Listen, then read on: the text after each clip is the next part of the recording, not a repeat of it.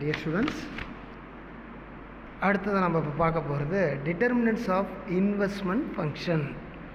இப்போ நம்ம autonomous individual இன்வெஸ்ட்மெண்ட்னா என்னென்னு பார்த்தோம் இல்லையா.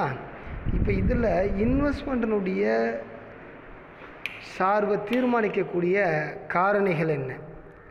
டிட்டர்மினன்ட்ஸ் ஆஃப் இன்வெஸ்ட்மெண்ட் ஃபங்க்ஷன், இதை தீர்மானிக்கக்கூடிய காரணிகள் என்ன? The classical economist believed that investment dependent exclusively on rate of interest. அதாவது தொன்மை பொருளாதார அறிஞர்கள் பெரும்பாலும் என்ன சொல்கிறாங்க அப்படின்னா, இந்த இன்வெஸ்ட்மெண்ட் எதை டிஃபைன் பண்ணியிருக்குன்னா ரேட் ஆஃப் இன்ட்ரெஸ்ட்டை தான் டிஃபைன் பண்ணியிருக்கு.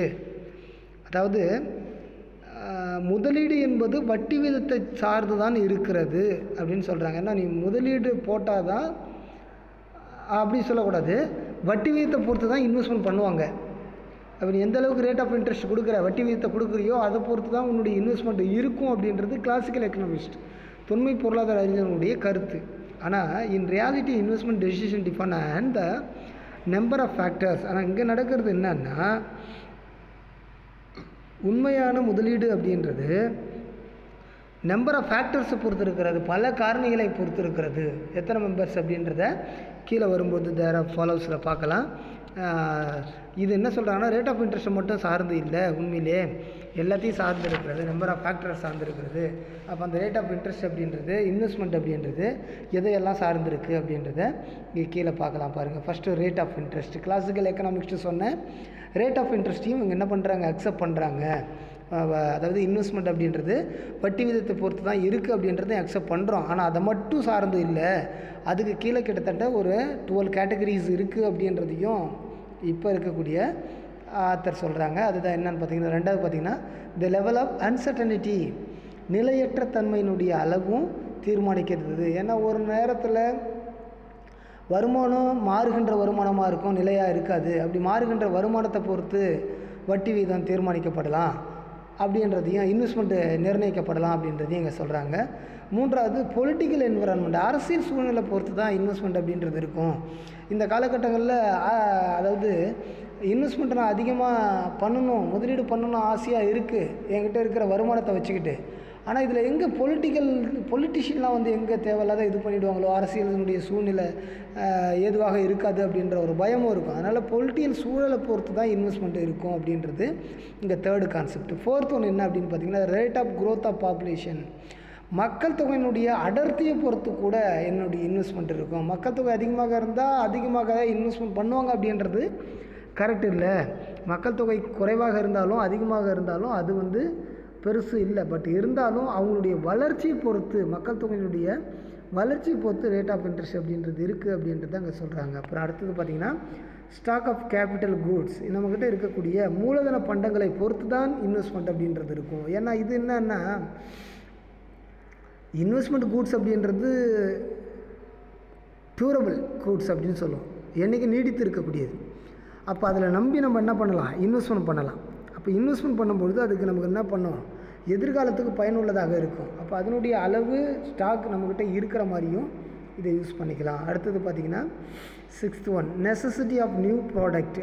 இது வந்து புதிய பொருட்கள் வந்து கூடுமான அளவுக்கு நமக்கு என்ன பண்ணணும், இருப்பில் இருந்துக்கிட்டே இருக்கணும்.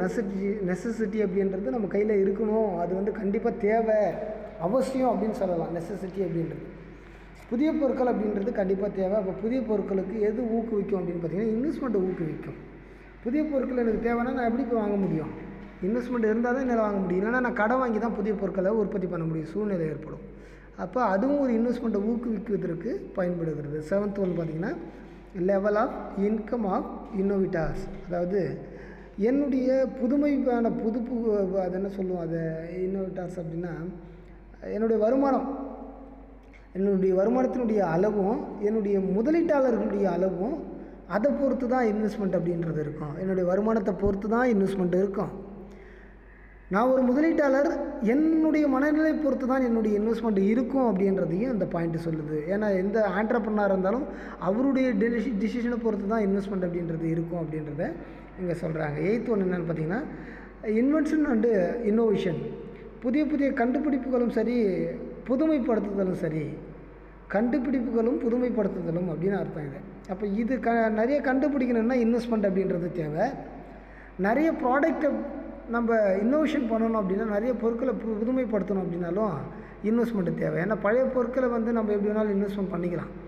புதிய பொருட்கள் அப்படின்றது நிறைய இன்வெஸ்ட்மெண்ட் ஆகும் அப்படின்றத இந்த 8th பாயிண்ட் சொல்லுது. 9th ஒன்று என்னென்னு பார்த்தீங்கன்னா, கன்சியூமர் டிமாண்ட். இது எல்லாம் நம்ம பண்ணாலும் இன்வெஸ்ட்மெண்ட்டுக்கு முக்கிய காரணம் என்னென்னா, நுகர்வோருக்கு தேவை இருக்கும். தேவை இருந்த பொருட்களுக்கு மட்டும்தான் நான் இன்வெஸ்ட்மெண்ட் பண்ணணும். நான் கன்சியூமருக்கு தேவையே இல்லாத ஒரு பொருட்களுக்கு இன்வெஸ்ட்மெண்ட் பண்ணிட்டேன்னா அந்த அமௌண்ட் என்ன பண்ணாது, எனக்கு பயனுள்ளதாக இருக்காது, திரும்ப வராத போயிடும் அப்படின்றத தான் 9th பாயிண்ட் சொல்லுது. 10th என்ன அப்படின்னா, பாலிசி ஆஃப் த ஸ்டேட். அதாவது அரசினுடைய கொள்கை எப்படி இருக்குது, அரசினுடைய கொள்கை நிலையானதாக இருக்கா, நிலையற்றதாக இருக்கா, எப்போ வேணாலும் மாறிடுமா, அப்போ நம்ம இன்வெஸ்ட்மெண்ட் பண்ணலாமா, இன்வெஸ்ட்மெண்ட் பண்ணால் அரசாங்கம் சப்போஸ் இல்லை இந்த ஸ்கீமை நாங்கள் வித்ட்ரா பண்ணுறோம் அப்படின்னு பண்ணிட்டாங்கன்னா நம்மளுடைய இன்வெஸ்ட்மெண்ட் எல்லாம் லாஸ் ஆகிடுமா, எதுக்கு தேவையில்லாத ஒரு ஒம்பு அப்படின்ற அளவுக்கு யோசிக்கிற அளவுக்கு இருக்குமா. அப்போ அரசினுடைய நம்ம நாட்டினுடைய கவர்மெண்ட்டினுடைய ஸ்டேட் கவர்மெண்ட்டினுடைய கொள்கை என்ன அப்படின்றத பார்த்துக்கிட்டு தான் இன்வெஸ்ட்மெண்ட் பண்ணுவாங்க. 11th ஒன்று என்ன அப்படின்னு பார்த்தீங்கன்னா, அவைலபிலிட்டி ஆஃப் த கேபிட்டல். மூலதனம் நமக்கு அதிக அளவில் இருக்கணும், இருந்ததுன்னா நம்ம இன்வெஸ்ட்மெண்ட் பண்ணுவேன். மூலதனம் இல்லை அப்படிங்கும்போது இல்லாத ஒரு பொருளுக்கு நான் இன்வெஸ்ட்மெண்ட் பண்ணாலும் அது பயனுள்ளதாக போய் அமையாது அப்படின்றத இந்த 11th பாயிண்ட் சொல்லுது. லாஸ்ட் ஒன்று என்னென்னு பார்த்தீங்கன்னா, liquid assets of the innovators. கையிருப்பு ரொக்கம் அப்படின்றது அதிகமாக இருக்கணும். அது எதுங்க அப்படின்னு பார்த்தீங்கன்னாக்கா, மூலதனம் முதலீட்டாளர்களுக்கு அதிகமாக இருக்கணும் அப்படின்றது தான் இந்த 12 பாயிண்ட் சொல்லுது. அதாவது டிட்டர்மினன்ட்ஸ் ஆஃப் த இன்வெஸ்ட்மெண்ட் ஃபங்க்ஷனில் கிளாசிக்கல் எக்கனாமிக்ஸ் சொன்னது ரேட் ஆஃப் இன்ட்ரெஸ்ட்டை மட்டும்தான் சார்ந்திருக்கு அப்படின்னு சொன்னாங்க. ஆனால் அது உண்மை இல்லை. கிட்டத்தட்ட நம்பர் ஆஃப் ஃபேக்டர்ஸ், கிட்டத்தட்ட ஒரு 12 நம்பர் ஆஃப் ஃபேக்டர்ஸையும் சார்ந்திருக்கு அப்படின்றது தான் இப்போ சொல்லியிருக்கிறோம். அது இல்லாமல் கீன்ஸ் சொல்கிறாரு. கீன்ஸ் என்ன சொல்கிறாரு அப்படின்னு பார்ப்பாங்க. Keynes consolidated that business expedition of profit and more important to decision of investment. அவர் என்ன சொல்கிறாருன்னா, வாணிபத்தில் எதிர்பார்க்கக்கூடிய லாபமும் இது ஒரு முக்கியமான இன்வெஸ்ட்மெண்ட்டை தீர்மானிக்கும் அப்படின்றார். நான் வாணிபத்தில், அதாவது பிஸ்னஸில் லாபத்தை எதிர்பார்த்து தான் நான் பிஸ்னஸ் நடத்துகிறேன், கரெக்டு தான். ஆனால் அந்த பிஸ்னஸில் சில இம்பார்ட்டண்டான டெசிஷன் எடுக்கணும் அப்படின்னா, முடிவு எடுக்கணும்னா அது இன்வெஸ்ட்மெண்ட்டாக வச்சு தான் பண்ண முடியும் அப்படின்றத சொல்கிறாரு. He also pointed out the investment depends on MEC அப்படின்னு சொல்லக்கூடிய மார்ஜினல் எஃபிஷியன்சி ஆஃப் கேபிட்டல். இறுதிநிலை மூலதன ஆக்கத்திறன் அப்படின்றது எதை சார்ந்து இருக்கிறதுனா ரேட் ஆஃப் இன்ட்ரெஸ்ட்டை சார்ந்து இருக்கிறதாக அங்கே சொல்கிறாங்க. அதுதான் பாயிண்ட் அவுட் பண்ணுறாங்க. இன்வெஸ்ட்மெண்ட்டு கண்டிப்பாக இறுதிநிலை மூலதன ஆக்கத்திறனை தான் சார்ந்து இருக்கும் அப்படின்றாங்க. அது என்னன்றது கீழே இருக்கிற பாயிண்ட்டில் நான் விரிவாக சொல்கிறேன். மார்ஜினல் எஃபிஷியன்சி ஆஃப் கேபிட்டல் அப்படின்றது என்ன அப்படின்னா, ஒரு மனிதனுடைய திறமையான முதலீடு, அதுக்கு கண்டிப்பாக இன்வெஸ்ட்மெண்ட் தேவை அப்படின்றது தான் அங்கே சொல்லியிருக்கிறாங்க. அது வட்டி வீதம் அடிப்படையாக இருந்தாலும் மார்ஜினல் எஃபிஷியன்சி முக்கியம் அப்படின்றாங்க. அதே நேரத்தில் ரேட் ஆஃப் இன்ட்ரெஸ்ட் நான் ஒதுக்கலை, ரேட் ஆஃப் இன்ட்ரெஸ்ட்டும் உண்டு அப்படின்றார். அதை அடிப்படையாக வச்சுட்டு கீன்ஸ் ஒரு 3 பாயிண்ட் சொல்கிறார் பாருங்கள். Private investment is an increase in the capital stock such as buying a factory or machines.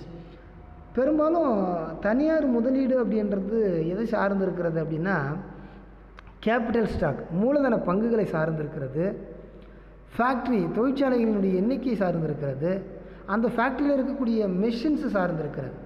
இப்போ இதுக்கு தான், இந்த 3க்கு தான் அதிகமாக ப்ரைவேட் செக்டாரில் இருக்கிற நிறுவனங்கள் இன்வெஸ்ட்மெண்ட் பண்ணுறாங்க அப்படின்னு சொல்கிறாங்க. தொழிற்சாலைகளை அதிகப்படுத்துவதற்காக இன்வெஸ்ட்மெண்ட் பண்ணுறாங்க, அந்த தொழிற்சாலைக்குள்ளே இருக்கக்கூடிய இயந்திரங்களை அதிகப்படுத்துவதற்காக இன்வெஸ்ட்மெண்ட் பண்ணுறாங்க. கேபிட்டல் ஸ்டாக் எதிர்காலத்திற்கு நீடித்து நிலைத்து உழைக்கக்கூடிய அந்த மூலதன பண்டங்களுக்கு இன்வெஸ்ட்மெண்ட் பண்ணுறாங்க அப்படின்றத கீன்ஸ் முதன்மையான பாயிண்ட்டாக சொல்கிறாரு. செகண்ட் என்ன அப்படின்னு பார்த்தீங்கன்னா, அந்த மார்ஜினல் எஃபிஷியன்சி ஆஃப் கேபிட்டல், இதை நம்ம சொல்கிறோம், விரிவாக சொல்கிறோம்னு இல்லைங்களா, அது அப்போ கீழே வந்திருக்கு. Status of the rate of return on and investment product. அதாவது என்ன சொல்கிறாங்கன்னா, மூலதன திட்டத்திற்கு கிடைக்கக்கூடிய எதிர்பார்க்கக்கூடிய வருமானம். நான் மூலதன திட்டம் இன்வெஸ்ட்மெண்ட் ப்ராஜெக்ட் அப்படின்னு ஒன்று போடுறேன்ல, அந்த திட்டத்திற்கு நான் என்ன எதிர்பார்க்குறேனோ அந்த வருமானத்தை கொடுக்குமா அப்படின்னு தெரிஞ்சுக்கிட்டு தான் நான் இன்வெஸ்ட்மெண்ட் பண்ணுறேன். நான் போடுற அமௌண்ட்டு, நான் ஒரு ப்ராஜெக்ட் பண்ணுறேன், இன்வெஸ்ட்மெண்ட் ப்ராஜெக்ட் பண்ணுறேன், அந்த ப்ராஜெக்டில் எனக்கு நல்ல லாபம் கிடைக்கும், நான் எதிர்பார்க்குறேன் அப்படின்ற மாதிரி தான் நான் இன்வெஸ்ட்மெண்ட் பண்ணுவேன் அப்படின்றத கீன்ஸ் சொல்கிறாரு. Specifically it refers to the annual percentage output earned by the last additional unit of capital, அதாவது ஆண்டு இறுதியில் உற்பத்தி செய்யப்படக்கூடிய, அதுதான் இறுதி நிலை ஆக்கத்திறன் அப்படின்னு சொல்லுவோம்.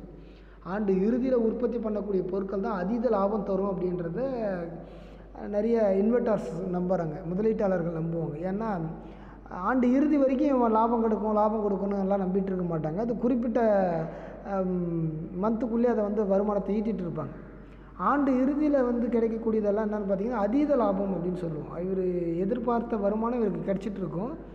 அதை தாண்டி வருமானம் கிடைக்குன்னா அந்த neck of the end of the year அப்படின்னு சொல்லக்கூடிய அந்த ஆண்டினுடைய இறுதியில் கிடைக்கும். அப்போ அந்த வருமானம் அவருக்கு நிலையானதாக இருக்கும் அப்படின்றது தான் இங்கே கீன்ஸ் சொல்கிறாங்க. லாஸ்ட் பாயிண்ட் பார்த்தீங்கன்னா, if the marginal efficiency of capital is 5%, இந்த MEC capital 5%, rate of interest 4%, ஆனால் தென் ஒர்த் பேரோவிங் இந்த 4%, அதாவது வட்டி விகிதம் 4% இருந்தாலும் கேட்டான் எக்ஸ்பெக்டட் இன்க்ரீஸ் இந்த அவுட்புட் 5% இருந்தாலும் 5% இருக்கக்கூடிய அந்த மார்ஜினல் எஃபிஷியன்சி கேபிட்டலை நம்மளால் வாங்க முடியும், என்னால் உயர்த்த முடியும், அதாவது பொருட்களை அதிகரிக்க முடியும் அப்படின்றது கீன்ஸினுடைய வாதமாக இந்த இடத்துல சொல்லி முடிக்கிறாரு. அதுக்கு அடுத்தது என்ன அப்படின்னு பார்த்தீங்கன்னா relationship rate of interest and இன்வெஸ்ட்மெண்ட்டை பார்க்கலாம். தேங்க்யூ.